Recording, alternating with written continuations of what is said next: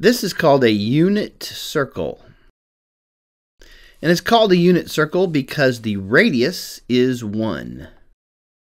We can see that the distance from the center out to the edge is 1 unit.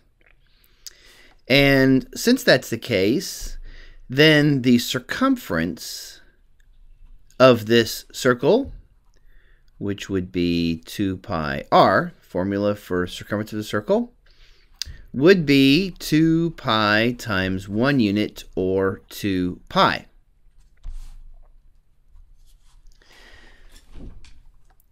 Now, 1 revolution of a circle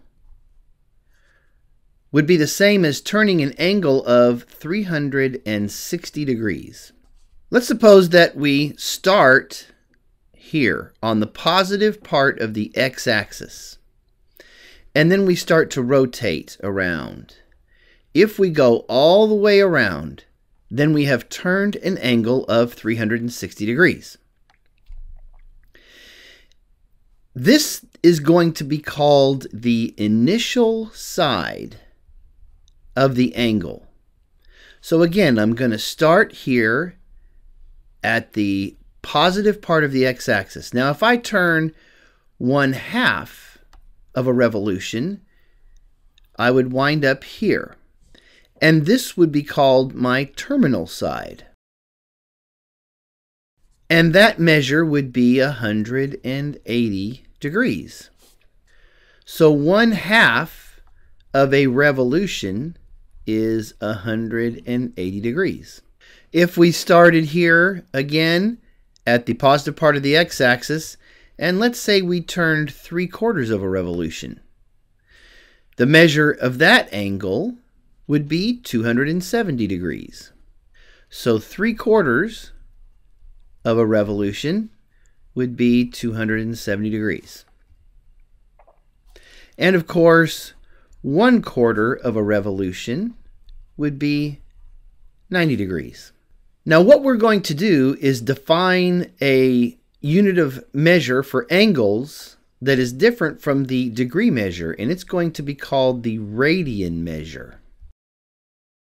And we're going to use this fact that 1 revolution is equal to 360 degrees, and usually even more convenient, the fact that 1/2 of a revolution is 180 degrees, in order to work our way through this radian measure idea. Now again, if the radius is 1, then the circumference of the circle is just 2 pi. So what we're going to do then is to define a measure of 2 pi radians. I'm going to define this 2 pi radians to be the same as 360 degrees. Okay, well, starting again then at the positive part of the x-axis and going 1/2 of a turn, 1/2 of a revolution, again would be 180 degrees. But if 1 entire revolution is 2 pi radians, then 180 degrees, 1/2 of a revolution, is going to be pi radians, half of 2 pi. If I again start at the positive part of the x-axis for my initial side of my angle, and I form that angle by turning 1/4 of a revolution, or in other words, 90 degrees, that is just going to be half of this pi radian measure, or in other words, pi over 2 radians.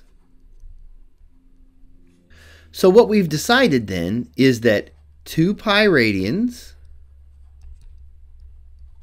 is the same as 360 degrees.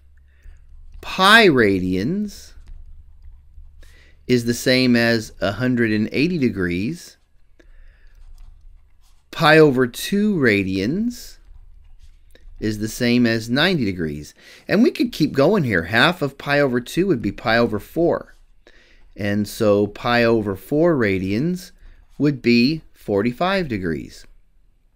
We could also imagine going to other places on the unit circle. For instance, let's think about starting here on the positive part of the x-axis for our initial side, and then going to halfway between 90 degrees and 180 degrees. So this measure here, that would be 135 degrees. So how would I figure what the radian measure would be for 135 degrees? Well, in order to do conversions between radian and degree measure for angles, what we're going to do most conveniently is use the fact that pi radians is the same as 180 degrees. And then we're just going to go through a conversion process using this conversion factor. And in order to convert 135 degrees to radians, we would start with 135 degrees and then multiply that by this conversion factor. Pi radians is the same as 180 degrees. And what happens is the degree measure will cancel out, and we can simplify 135 over 180 to 3/4.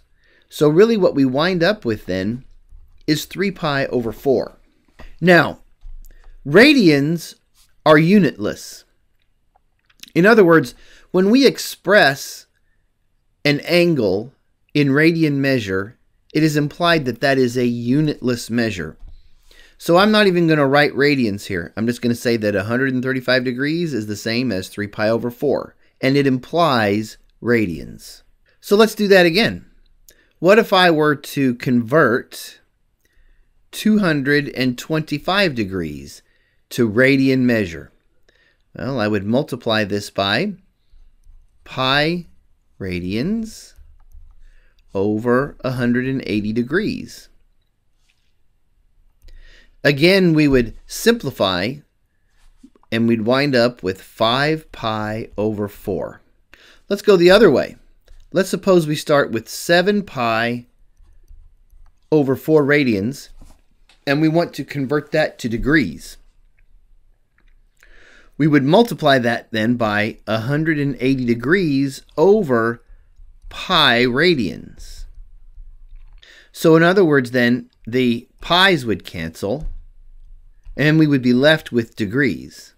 So we would have 315 degrees. So 7 pi over 4 would be the same as 315 degrees.